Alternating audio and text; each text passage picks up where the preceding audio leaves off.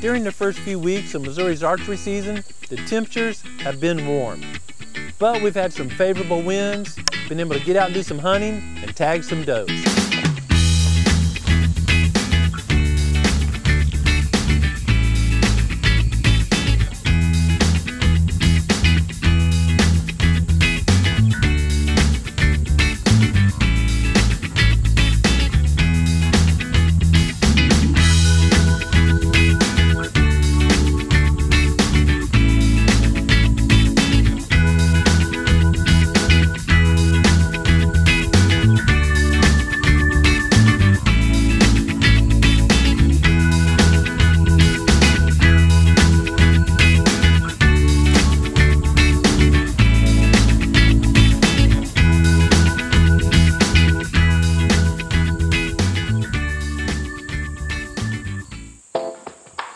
Growing Deer is brought to you by Bass Pro Shops and Cabela's. Also by Reconics, Trophy Rock, Eagle Seed, Nikon, Winchester, Lacrosse Footwear, Flatwood Natives, Morel Targets, Non-Typical Wildlife Solutions, Hooks Custom Calls, Montana Decoy, Summit Tree Stands, Drake Non-Typical Clothing, RTP Outdoors, Yamaha, Fourth Arrow, Scent Crusher, iScope, Mossy Oak Properties of the Heartland, Hunter's Blend Coffee, Motorola Lighting Solutions, Scorpion Venom Archery, Code Blue, Decode, G5 Broadheads, Prime Bows, and Redneck Hunting Blinds.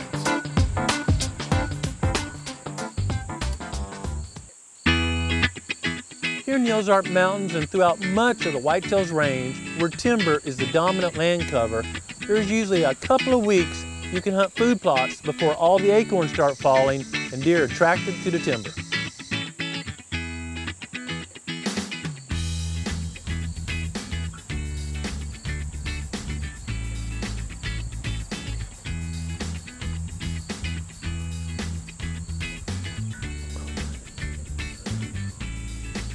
If there's a good crop of acorns, especially white oak acorns, deer will pretty much abandon food plots.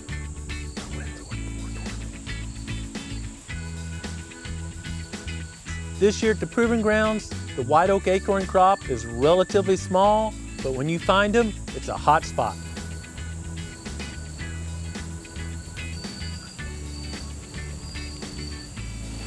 Earlier this year, we placed a Reconics camera on a plot we call Big Boom to monitor deer activity. Throughout the summer, there was a buck that appeared to have good potential using the plot.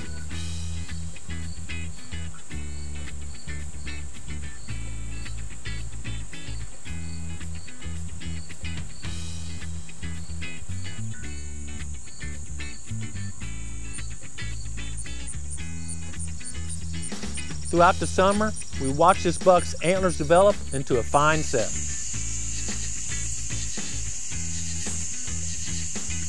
Oddly enough, the only pictures or video we got of this buck throughout the summer was near a big white oak in the middle of the plot, so we named him Oakley.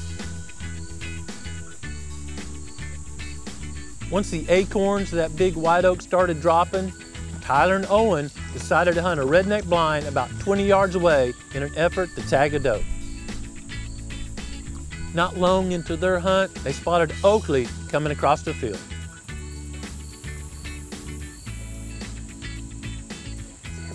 This was our first buck encounter of the 2018 season.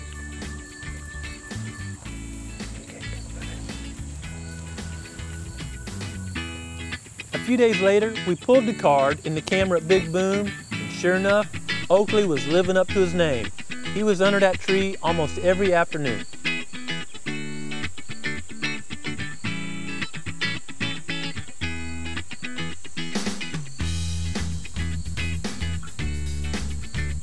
My 16-year-old daughter, Ray, was busy with tennis, but was eager to go hunting when she had an opportunity. Last season, Ray spent many days during archery and firearm season trying to tag a hitless buck. Her goal last year was to harvest a buck bigger than any she'd previously harvested. That was a pretty tall goal. She set her sights on a buck we called Southpaw.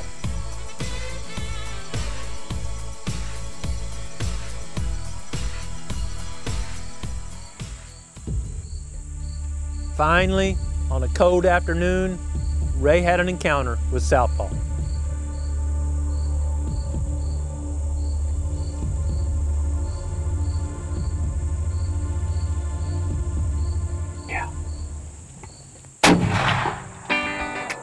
I was very proud of Ray for showing all the discipline, hunting all season, and achieving her goal.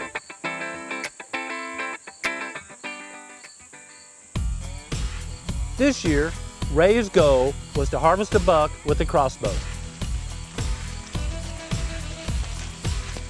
Knowing Oakley was feeding at the White Oak and Big Boom, Ray and Daniel headed to the Redneck Blind that's about 20 yards away.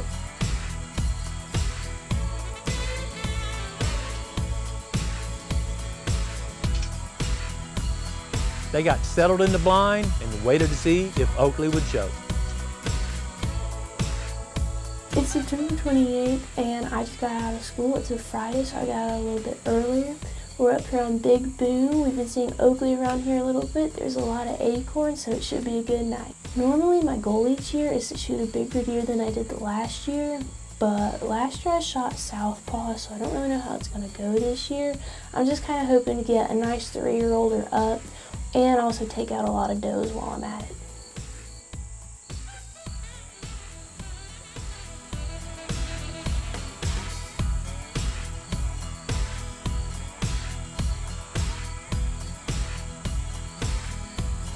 After they'd been set up a while, Ray spotted a groundhog in the plot. Daniel tried to move around so they could get a shot at the groundhog. But before they got settled, he left the field. Dang it. The groundhog leaving the field, in hindsight, seemed to be a blessing in disguise. Not long after he left, Daniel spotted a buck entering the plot.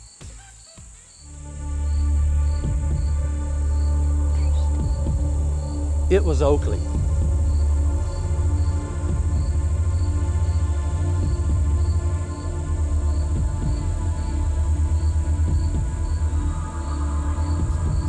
Hoping Oakley would once again work his way to the big white oak, she quietly shifted her dead shot field pod and chair to prepare for a shot.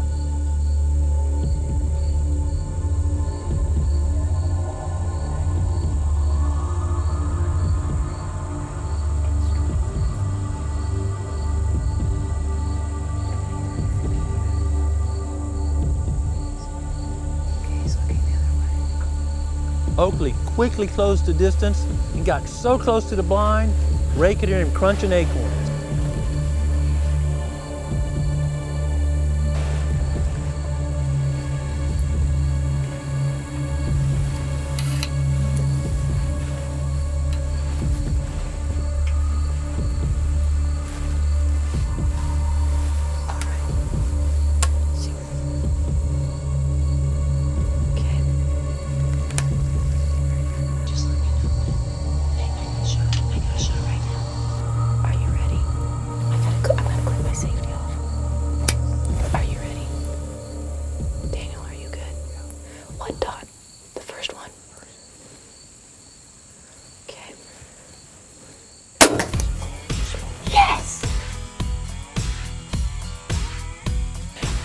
Second time out.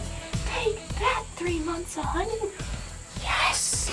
He came out and I was thinking, I'm like, he looks kind of small, like the one that I passed up last year. And then I realized Raleigh shot the one that I passed up last year. And then I remembered how bad I felt when I realized that Raleigh shot the one that I passed up last year. So I'm like, no, it's not happening again this year. He turned where I could see like the full side, and I like got really big, and I was like, okay, this is a good deer. And so I was like, all right, it's gonna be good. He's gonna come right up here. We had to scoot over a little bit, but that's fine. I took a deep breath, pulled the trigger, and I saw the arrow go through him. I saw where he ran out. Hopefully we'll go down here and find him in just a couple of yards. Knowing Oakley wasn't going far with that shot placement, they got out of blind and took up the trail. Yeah, there's some on this rock here, right there.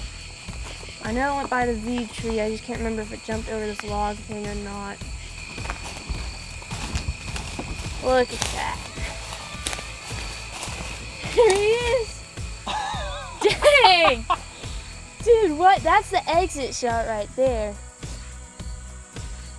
This is only my second time out this season. I went out last Saturday and I saw some does, but they weren't in range. I didn't see any bucks, so I didn't really remember what they looked like, but I sure found out tonight with this bad boy. I saw how big his rack was and I'm like, I gotta take him. Ray called me to share about her hunt, and I couldn't wait to get up there and join the celebration. Look at the big bases on that thing. Exactly what everybody says. That is nice. Man. Been rubbing, got a bunch of bark in here.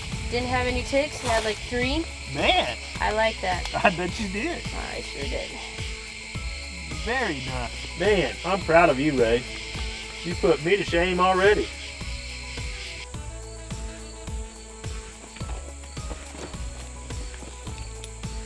Oh yeah, nice shot placement. Very nice. Very nice. Once we got the buck back to the skinning shed, it was time to process the meat.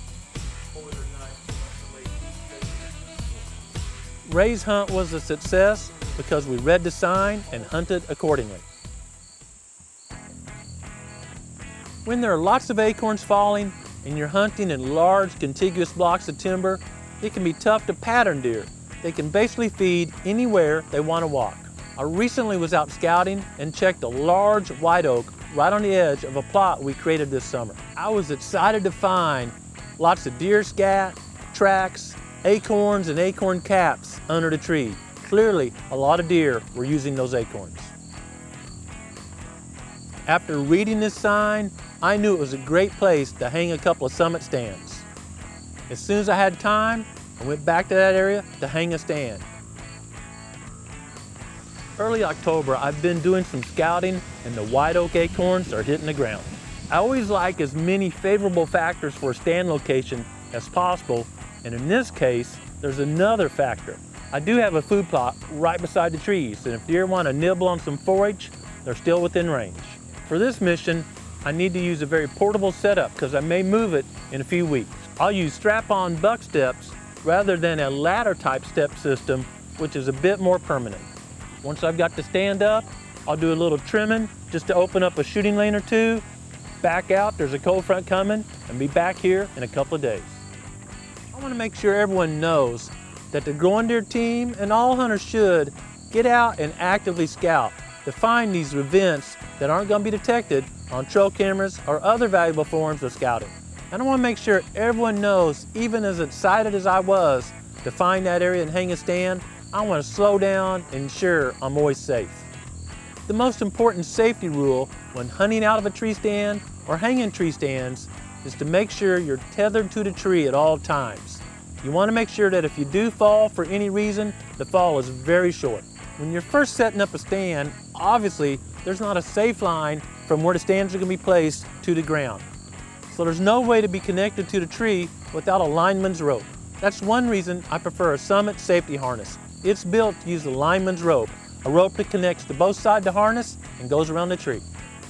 Once I place the first step about waist high, I've got the lineman rope on. I start working my way up, placing additional steps. Once I've reached the height where I'm going to place the stands, I put my safety line around the tree and lower the other end to the ground. I use that end to pull up whatever I might need to finish the job.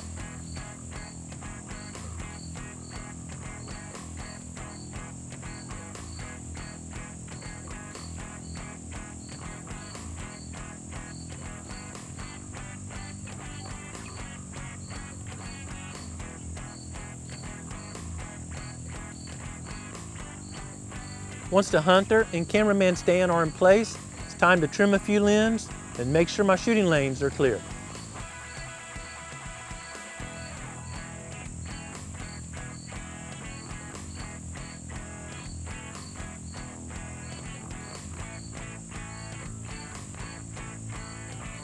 Safety should be every hunter's #1 priority. Returning home safe and sound after a hunt is always the best trophy.